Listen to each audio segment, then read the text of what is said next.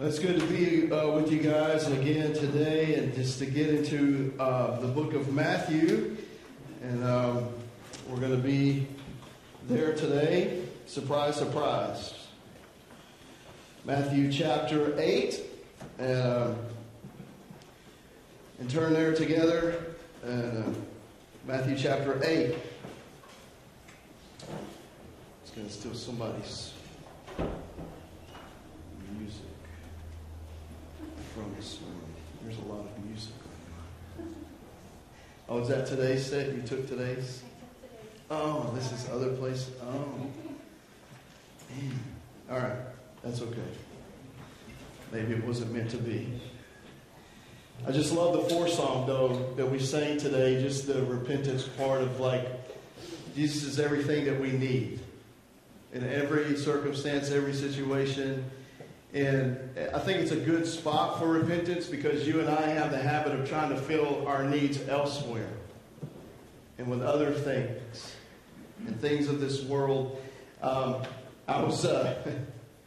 heard a joke yesterday about that, just how silly that we are as human beings. And it was a comedian by the name of John Chris, and he was telling a joke about this person who brought a emotional support pet to church and was singing, "Jesus is everything I need," but apparently not, because you had your emotional support pet with you at church. Anyway, it was just funny to me. I just wanted to share that with you because I was just thinking about that when we were singing the song. I'm just like, but it just shows our humanity, right? It just shows us sometimes that we can come in and we can, it's one thing to sing the song. It's another thing to really live it out. And I think that what our songs do is they help us to do that. They're good reminders. And what an appropriate song, I think, to sing every day, to remind ourselves that Jesus is everything that we need. Therefore, nothing that's going to happen to me today is going to be greater than Him. And so, you guys need to wake up. Huh? Wake up. Are you guys ready to get started? Yeah. Okay, all right. Matthew chapter 8. Again, we're going to continue to see Jesus perform miracles. In this part of Matthew, this is what Matthew is introducing us to, is Jesus performing miracles. Matthew, as he was led by the Holy Spirit, is presenting evidence that Jesus is the Messiah. And he has demonstrated power over human sickness and disease. We've seen that. He's presented himself. He's demonstrated power over nature. We saw that last week when he calmed the storm in the Sea of Galilee as they were crossing over. And now we're going to see and going to read about his authority over the spiritual realm. Now we got a taste of that because previously, if you remember, after he healed Peter's mother-in-law, it said everyone came to the door and he healed many people who were sick and who were demon-possessed. So we've already kind of gotten a general idea that he can cast out demons and that he has authority over the spiritual realm. But today we're going to look at a specific story about him doing that here in Matthew chapter 8. And it is a must as we read through these accounts that you and I recognize the deity of the Lord Jesus Christ. It's imperative. And I know I say this last week, and I'm going to continue to repeat it. It's imperative that people believe that Jesus is God. Because if you don't believe that, then you don't have a relationship with Him. You won't spend eternity in heaven if you don't believe that Jesus is God. So it's imperative. It's a must. Colossians chapter 1, verses 15 through 20. Paul is reminding the church in Colossae about that. He says, He is, speaking of Jesus, He is the image of the invisible God, the firstborn of all creation. For by Him all things were created in heaven and on earth, visible and invisible, whether thrones or dominions or rulers or authorities. All things were created through him and for him. And he is before all things, and in him all things hold together. And he is the head of the body, the church. He is the beginning, the firstborn from the dead, that in everything he might be preeminent. For in him all the fullness of God was pleased to dwell, and through him to reconcile to himself all things, whether on earth or in heaven, making peace by the blood of his cross. This is who Jesus is. He is God who came in the flesh to sacrifice himself so that you and I can be reconciled to him, because our sin separates us from him. And this is who he is. And so when we read about these miracles that Jesus performed, it should not surprise us at all, because he's God in the flesh. Of course, he can do these things. Let's get to Matthew chapter 8. Now, last week, if you remember, Jesus calms a storm on the Sea of Galilee, headed to the other side.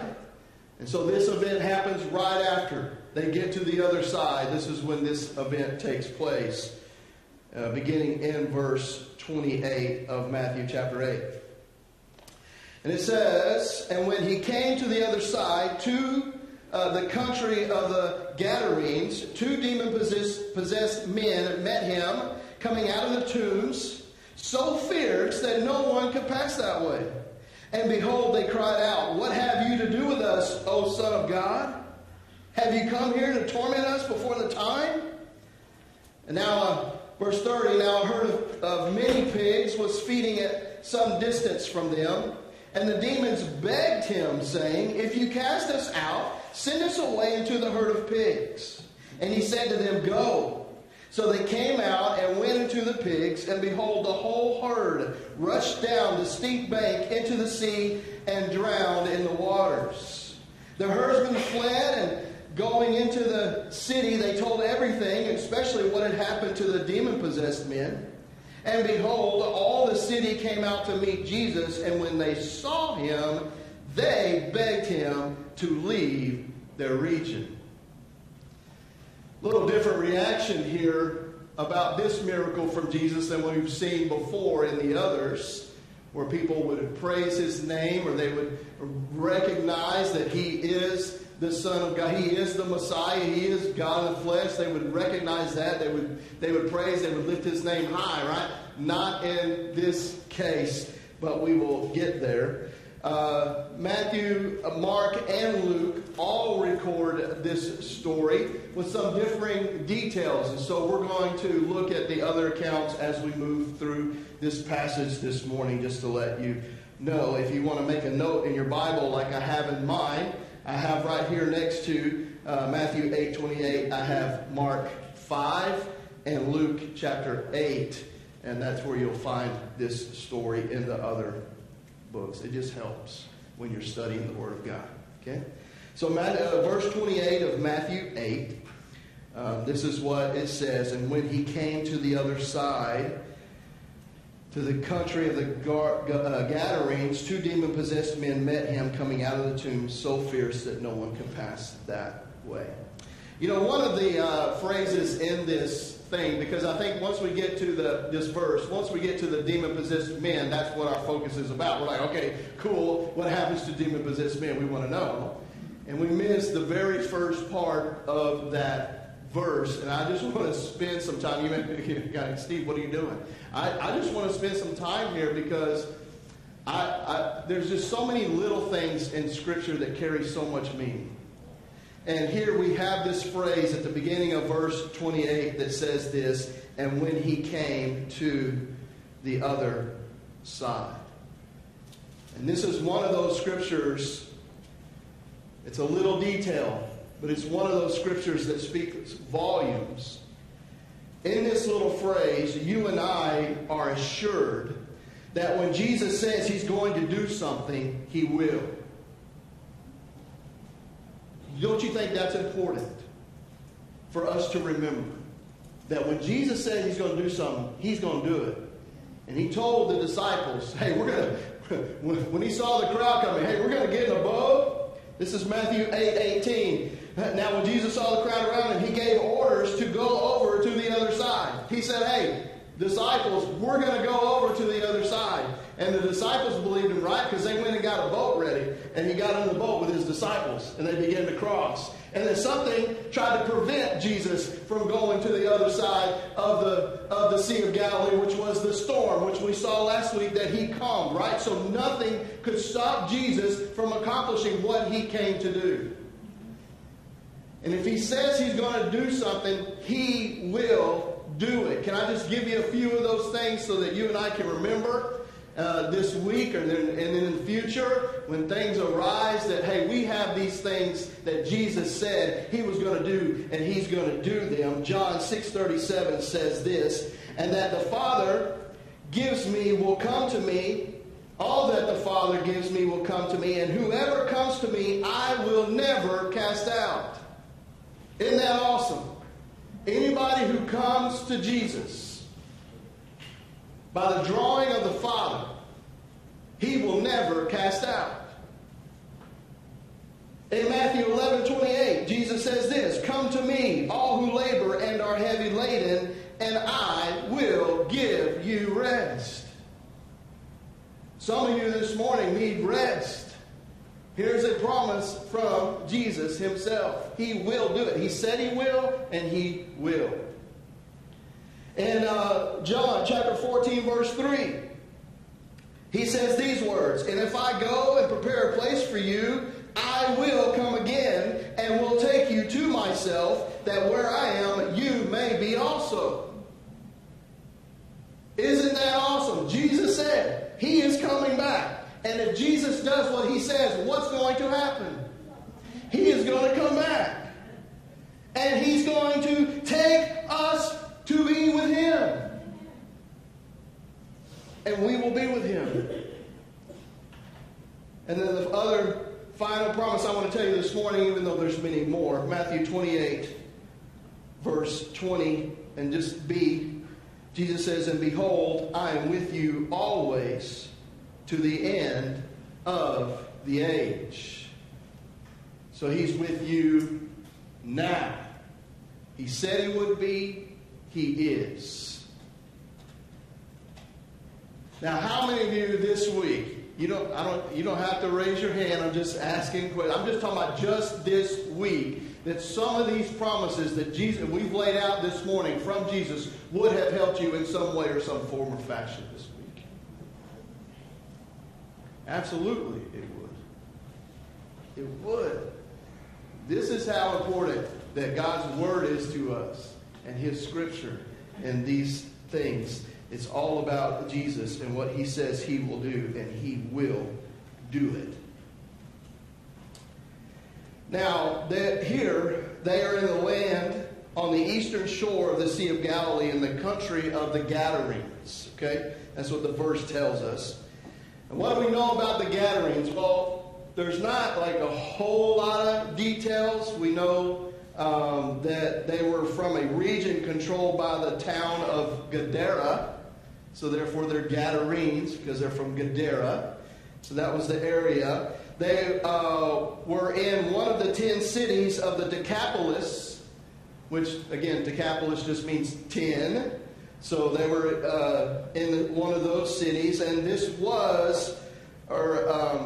area was known to be inhabited by Gentiles, and we will see that a little later on because we read already in the verse that they had pigs there, herds of pigs, and so that would indicate that they were Gentiles and not Jews, because Jews would not have done that. Because to Jews, pigs were unclean animals. And so that's the information that we can gather about this group of people that Jesus is going to encounter in these verses. Also here in this place, we read that there were 2 demon-possessed men. And Matthew says that they came out from the tombs. So that's where they lived. They lived among the dead. And he also states that they were so fierce that no one could pass by that way. Now, Mark and Luke give us a little bit more details about them, or at least one of the men. And so we're going to read that from Mark chapter 5, verses 3 through 5. Mark says this, speaking of one of the demon-possessed men, it says, he lived among the tombs, and no one could bind him anymore, not even with a chain. For he had often been bound with shackles and chains, but he wrenched the chains apart and broke the shackles in pieces. No one had the strength to subdue him. Night and day among the tombs and on the mountains, he was always crying out and cutting himself with stones. Can you just imagine the fierceness of his possession by these demons and what kind of life this man was living among the tombs? In Luke chapter 8, verses 27, it says, when Jesus had stepped out on the land, there met him a man from the city who had demons. Luke gives us that detail. It's demons, plural. For a long time, he had worn no clothes. So not only was he fierce and strong and cutting himself and having all these issues that there was no chain to hold him. Nobody had the strength to subdue him. Nobody could control this person. So again, letting you know the power that's behind the possession of demons.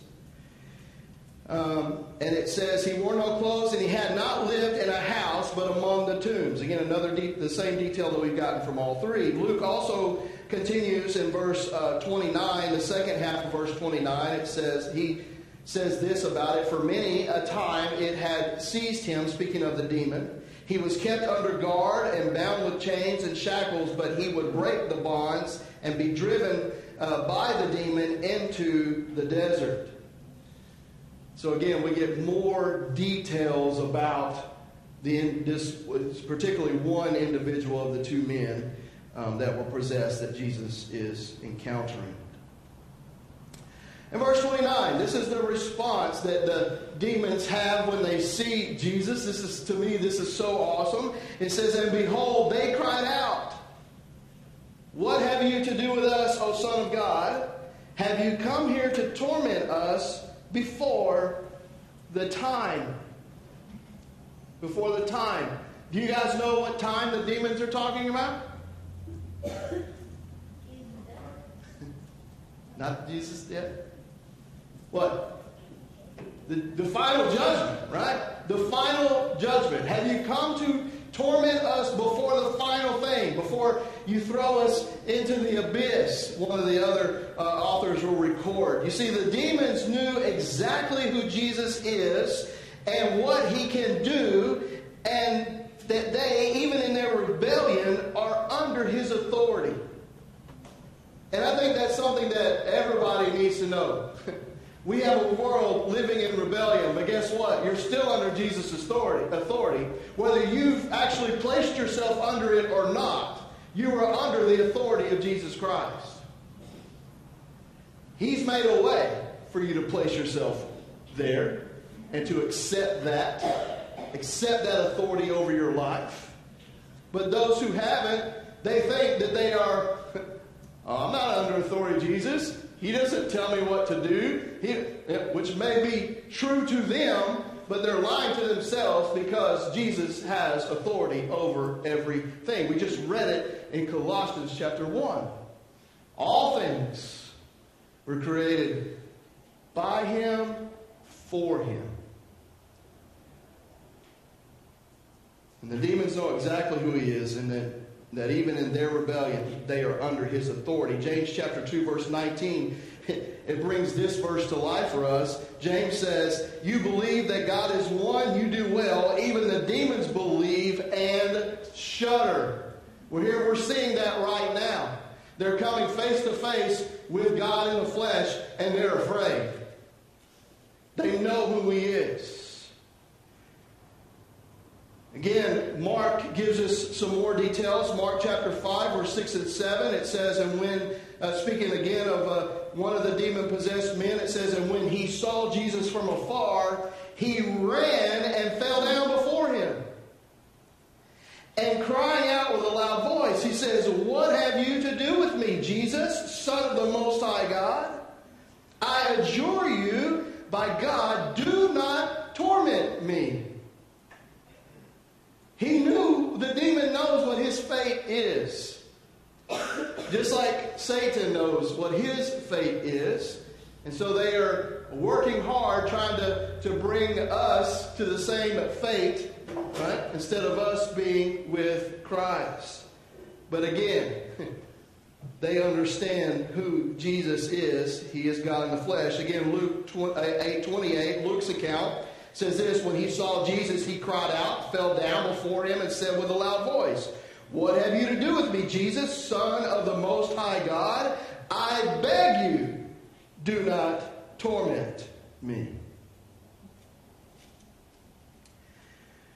You and I know from several places in the book of Revelation that a place of torment for demons is known as the abyss. And in Revelation 20, verses 1 through 3, John writes this. He says, "Then I saw an angel coming down from heaven, holding in his hand the key to the bottomless pit and a great chain.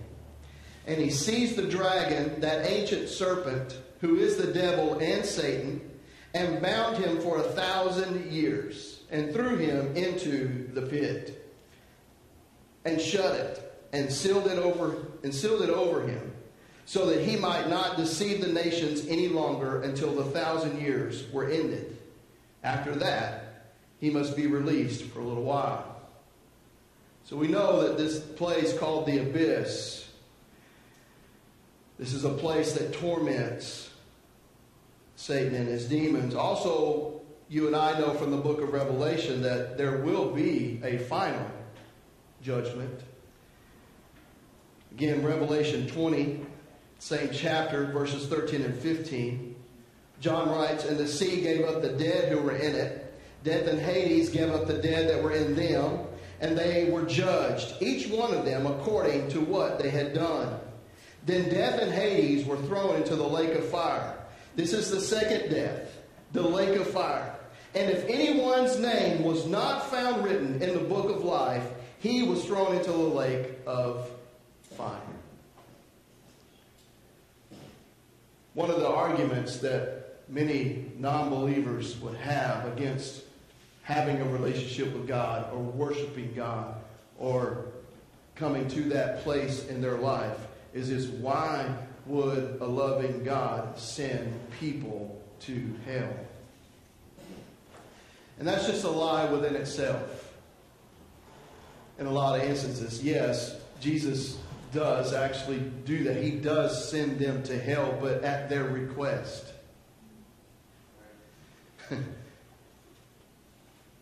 People may not know that that's what they're asking to go to, but they are. If they don't choose God through Jesus Christ, they're asking to go to hell. I mean, essentially, that is the truth of what's going on. It's disguised in many different lies, in many different ways. But that's essentially what they are saying. Because to them, to most of them, it doesn't really matter because they don't believe hell exists anyway.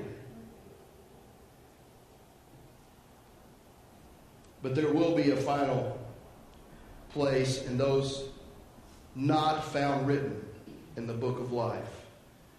Will be thrown there too. So again, the abyss, this place, this lake of fire as well, were not created for humans. They were created for Satan and the demons. It's just some humans say, "I want to go with them." And so that's why they are taken to the same place. Let's continue. Matthew chapter 8, verses 30 through 31. Matthew records, he says, "Now a herd of many pigs was feeding at some distance from them, and the demons begged him, saying, 'If you cast us out, send us away into the herd of pigs.'" And we get more details also from Mark and Luke here. Mark chapter 5, verses 8 through 10 says, "For he was saying to him, 'Come out of the man.'" He was talking to the demon, "You unclean spirit." And Jesus asked him, "What is your name?" And he replied, "My name is Legion, for we are many. And he begged him earnestly not to send them out of the country. And then Luke says, chapter 8, verses 30 through 31, Jesus then asked him, what is your name? And he said, Legion, for many demons had entered him. And they begged him not to command them to depart into the abyss. So to the demons here, a herd of pigs was better than the abyss. But I think some people would have the notion or the thought when they read this, why wouldn't Jesus just take them to the abyss? Why would he let them continue to be on earth? And I wasn't prepared in my message notes to talk about this, but our adult Sunday school class led to this conversation, so I just kind of want to share something with you that could be another reason, and it's probably not going to make us feel very comfortable. 2 Corinthians chapter 16, not chapter 16.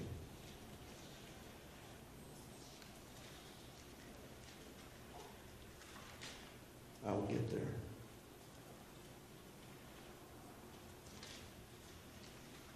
Let's see. This is what happens when I'm not prepared. 2 Corinthians chapter 12. Not chapter... It was an even number. I was close. 2 Corinthians chapter 12, verse 7. This is what Paul says, and I want you to listen to what Paul says. Paul says this. So to keep me from becoming conceited because of the surpassing greatness of the revelations, a thorn was given to me in the flesh, a messenger of God, a messenger of Satan, to harass me, to keep me from becoming conceited. This verse does a couple of things for us right now. First of all, it again confirms Jesus' authority, God's authority over demons. They can't do anything without his permission. We learned that from our study, or your studies from the book of Job. Those of you who studied the book of Job understand that Satan and the demons can't do anything apart from God allowing it. And I know that is uncomfortable. I know it's uncomfortable because why would God use something evil? Why would he do that? And so that's my thing about why Jesus didn't destroy these demons, is that they were still going to be used to carry out God's plans and purposes. Just because they do evil things. You know, we have a verse that you and I like to cling to in Romans, right? For all things work for the good of those who love the Lord. I guess that verse applies to that sort of situation too, because he uses all things, good and evil, to bring about good for those who love him.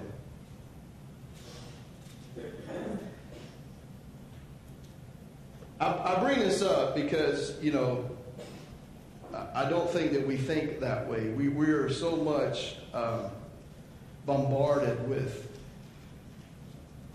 you know, lies about God, or to think of God in a certain light or a certain way. And I often try to tell you guys this truth that applies here is that, you know, unfortunately, and I know this is not very sensitive, but God cares more, again, about the person that you become versus your circumstances that you're in. And you and I, as humans, we're so focused on our circumstances, we're missing the work that those circumstances are doing in our lives to make us more like Jesus Christ. So, again, these things should lead us to that deeper conversation with God about the things that are happening. And also just to lead us to surrender to him. That whatever he has for us, even though it may be painful, that is for our good. It doesn't mean don't ask him to take it away. Because not everything, not every circumstance, not every bad thing, not every pain is for that reason. So we need to ask him, and we need to pray, and we need to trust God with his answer, whatever it may be. Paul got to that point too. He says, I prayed to God 3 times to take this away. But what was God's response to Paul? My grace is sufficient for you. It's the song that we sang. Jesus, you're everything. Not an easy life. You're everything. Not being sick, you're everything.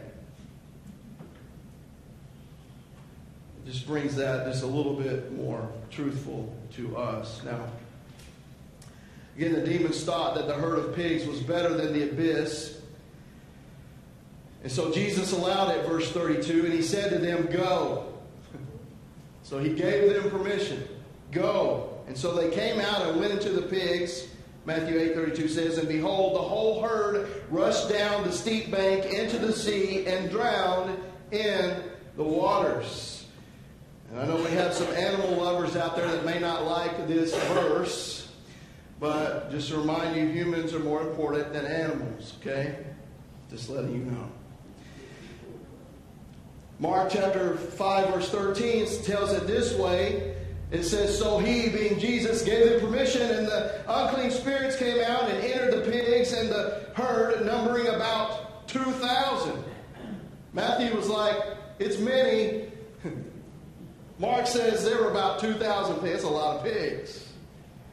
And they rushed down the steep bank into the sea and drowned into the sea. The demons had to do what Jesus told them to. They had to. And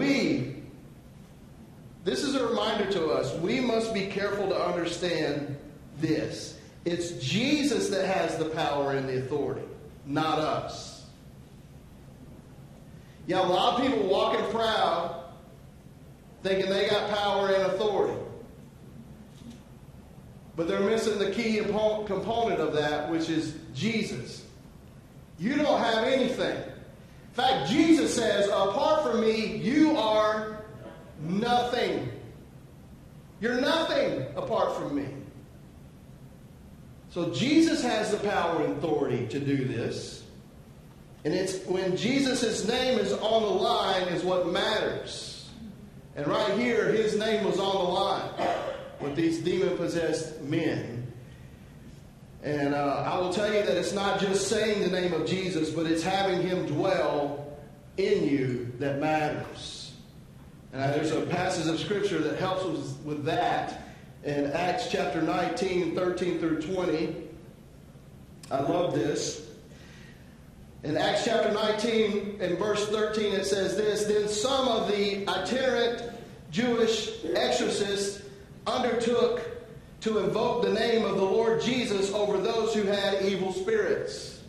So you guys understand what's going on? You got some Jewish leaders who were the supposed spiritual authority of the region, so they're going to handle spiritual matters. And so they go and they're going to be exorcists, and they have found out that for some odd reason using the name of Jesus works. And so they're going to do that even though they don't trust Jesus, they don't believe in Jesus, they don't have a relationship with him. Obviously, he's not indwelling them with the power of the Holy Spirit, none of those things. But they're just going to use the name of Jesus to try to do this. That's what's happening. And so we pick it up, and so the Lord, they were going to, again, invoke the name of the Lord Jesus over those who had evil spirits, saying, I adjure you by the Jesus whom Paul proclaims.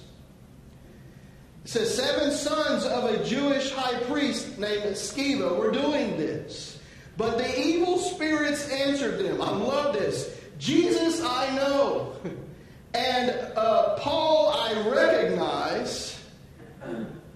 But who are you? Who are you? And the man in whom was the evil spirit leaped on them, mastered all of them and overpowered them so that they fled out of the house naked and wounded.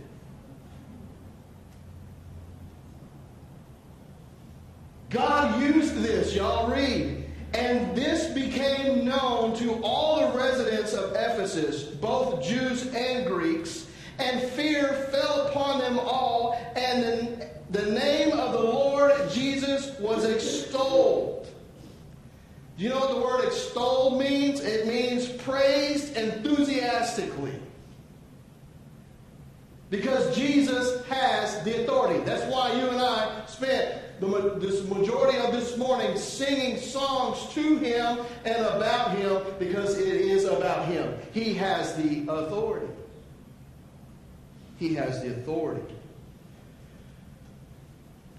This incident right here caused, I would somewhat call it a revival, even though it's in the early stages of the church, but it definitely caused people to repent. Because the verses go on to say in Acts chapter 19, also many of those who were now believers came confessing and divulging their practices. So they become believers in Christ, but yet they were practicing other arts or other things that were in the world to try to do things. They were looking for other things outside of Jesus.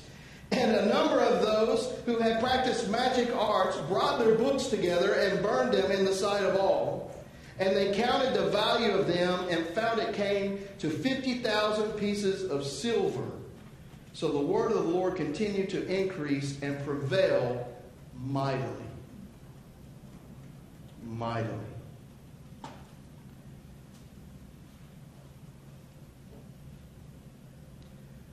All right, Matthew chapter 8, 33 through 34. It says this: the herdsmen fled after witnessing what Jesus had done with these demon-possessed men. They fled, and going into the city, they told everything, especially what happened to the demon-possessed man. Everybody knew about this guy. Everybody knew what kind of condition he was in. Everybody was afraid of him. I'm sure he was an urban legend, all right, to the community, as you and I would understand it, except it's real. It's not fake like most urban legends are. It was real. He was, everybody knew. And verse 34, and behold, all the city came out to meet Jesus, and when they saw him, they begged him to leave their region. How many of you guys have ever studied this story before? Several of you. I would probably guess that some of the people that you studied or read that are interpreting this story or verses, or you've heard it taught, some of the people have interpreted these verses to mean that people were upset with Jesus for destroying their livelihood. That Jesus had messed up their way to earn a living by all these 2,000 pigs going into the sea and drowning and being useless to them. And that's why they wanted him to leave. You destroyed our economy. We want you to get out of here. And I can see where they might think that. And after all, there is another story about that with that happened to Paul and Silas. And you guys remember the story where they were singing? In fact, I think it was in one of the lyrics in one of the songs we've been saying today.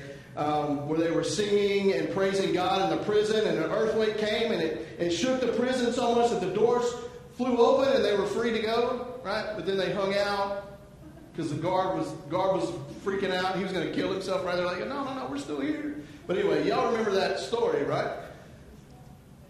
Well, this same scenario is why they were in prison to begin with. So I just want to look at that story with you real quick. Acts chapter 16 through 19 says, as we were going to the place of prayer, we were met by a slave girl who had a spirit of divination and brought her owner, much gain by fortune telling. So this slave girl was possessed by an evil spirit, but she was able to tell the future. Okay? Yes, that is real. She was able to tell the future, and by doing that, it gave her owners, made her owners wealthy. Made her owners wealthy. And she followed Paul and us, crying out, "These men are servants of the Most High God, who proclaim to you the way of salvation." Another demon speaking the truth. And this she kept doing for many days. And Paul, having become greatly annoyed. There's James's favorite word. You ever met James? Paul, who had become greatly annoyed, turned and said to the Spirit, "I command you in the name of Jesus Christ to come out of her." Now, was it because Paul used the name of Jesus Christ? No. It's because Paul had Jesus Christ dwelling in him. It was Jesus' power that was casting out the demon. And it came out of her that very hour. But when her owners saw that their hope of gain was gone, they seized Paul and Silas and dragged them into the marketplace before the rulers. And then the story continues, and then we get to verse 23 through 24. It says, "And when they had inflicted many blows upon them," so basically they beat Paul and Silas with many blows, "they threw them into prison, ordering the jailer to keep them safely. Having received this order, he put them in the inner prison and fastened their feet in the stocks." This was a big deal. You don't mess with people's income or their way of getting money. You become an enemy really quick, at least in worldly standards.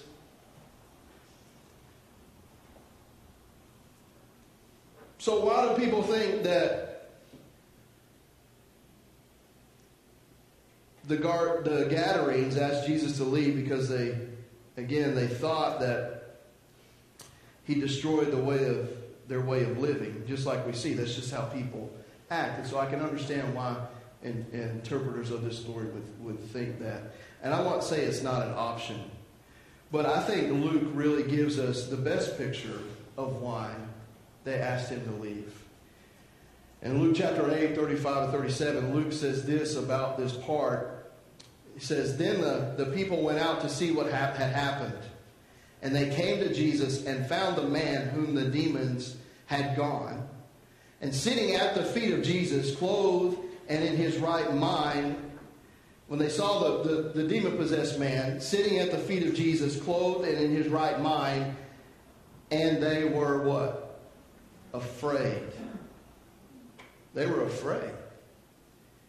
And those who had seen it told them how the demon-possessed man had been healed. And then all the people of the surrounding country of the Gerasenes asked him to depart from them, for they were seized with great fear. So he got into the boat and returned. The people sent Jesus away because they were afraid.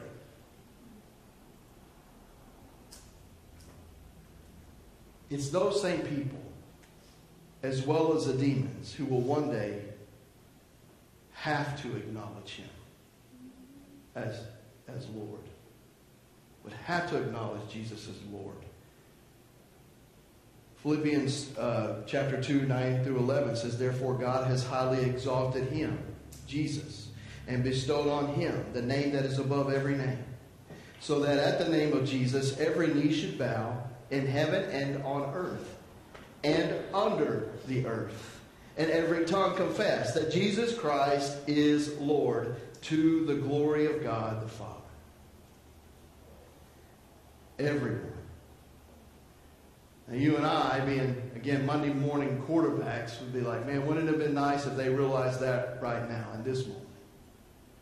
And they would have seen the miracle of Jesus healing their land of demon possession in their land, who was not only tormenting the people who were possessed, but was apparently tormenting everybody else because they were afraid. And he took that away from them. Something that was dangerous, something that had hurt them and could hurt them. And they didn't acknowledge him as Lord. They told him to leave our lives alone. Go away. Leave us alone. Daniel prophesied about Jesus' authority in Daniel chapter 7, verses 13 and 14. Daniel records this: I saw in the night visions, and behold, with the clouds of heaven there came one like the Son of Man. And he came to the Ancient of Days and was presented before him. And to him was given dominion and glory and a kingdom, that all peoples, nations, and languages should serve him. His dominion is an everlasting dominion which shall not pass away, and his kingdom one that shall not be destroyed.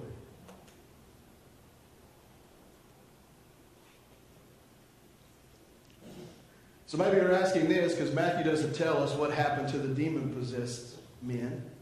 What happened to them? We know how the town reacted. We know how the people of the area reacted. But how did the demon-possessed men reacted? Well, we see from Mark, he records this about one of them. He says, and he was, Mark chapter 5, verses 18 through 20. As he, Jesus, was getting into the boat, because Jesus was leaving because the people didn't want him there. So he gets in the boat, and the man who had been possessed with demons begged him that he might be with him. The demon-possessed man, he wanted to go with Jesus. He wanted to follow him. And Jesus, he did not permit him, but said to him, go home to your friends and tell them how much the Lord has done for you and how he had had mercy on you. And he went away and began to proclaim in the Decapolis how much Jesus had done for him. And everyone what? Marveled at Jesus. This is what it's about. And I'm wondering this morning, how many of us do this same thing to Jesus as the Gadarenes did? When he wants to change something for our good, we tell him to leave. Because we are comfortable with the mess that we're in. We're comfortable with the stink. So, Jesus, just leave me alone.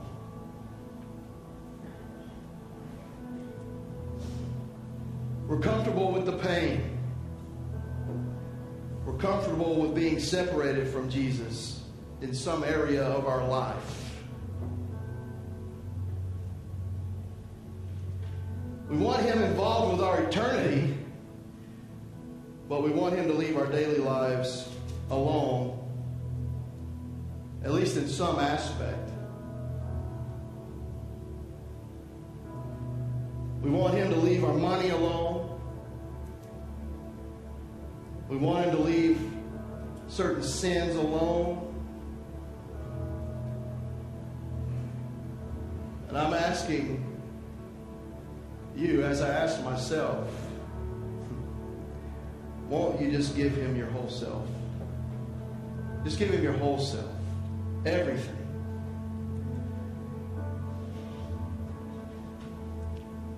I know things will be different. Yes, things will change. Things will be uncertain. But you'll be in the hands of the one who controls all things. And there's not a better place to be. The physical nature itself and the spiritual realm all are controlled by him. This is odd, but I'm telling you to be like the demon-possessed man who went and told how much Jesus had done for him. And just have everyone marvel. Not at you, but at Jesus. At Jesus. So what is it this morning that is keeping you from fully surrendering to him? What are you still trying to control that you obviously have realized I have no control over this, and you really don't have any control over anything? But what is it that you haven't surrendered fully to Him and haven't put in His hands? Some of that means for us to just do things the way He said to do them in some of those aspects. Just do the things that, just obey my command. Just do the things the way that I said, and you will be surrendered to me. And some of the things, again, I think we have too tight of a hold on. We rely on too much, and we don't do what the song says today. We don't rely on Jesus for everything. I think as Christians, we say we do a lot because it's the right thing to say. I'm trusting Jesus. Again, great thing to say, but is it real? Is it really what you're doing? So let's just spend a few moments this morning just asking God to reveal those things to our hearts. The things that we haven't surrendered to Him. And just take this moment. Begin the process now. This is not going to be for most of us, it may be for a few, but for most of us, it's not going to be a one-time conversation with God. But it's a beginning. It's a start on this process of doing that, of surrendering ourselves to Him. So right now, while we have just this moment set aside this week to do this very thing, let's just begin to have that conversation with God about things that we need to surrender to Him.